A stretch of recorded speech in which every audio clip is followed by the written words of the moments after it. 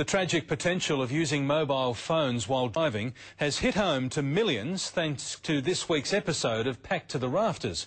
Safety experts have applauded the show, in which popular character Mel Rafter was killed in a car smash after being distracted by her mobile. Terry House lost his daughter Stacey 10 years ago in a car accident he believes was caused by a mobile phone.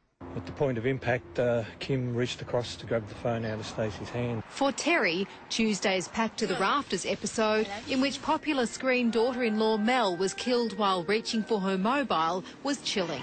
I did see a replay of it, which really hits home.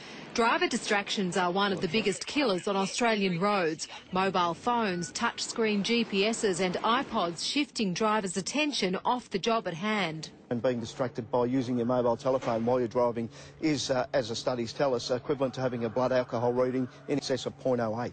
Drivers caught using mobiles face fines in excess of $300 and the loss of up to 4 demerit points in some states. Road safety authorities say using a mobile phone while driving increases the risk of a crash by 4 times. Texting while driving increases the risk by 23 times.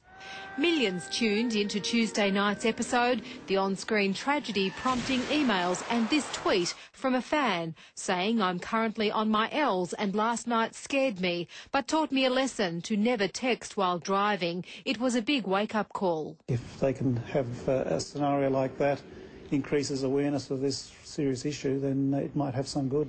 Karen O'Sullivan, 7 News.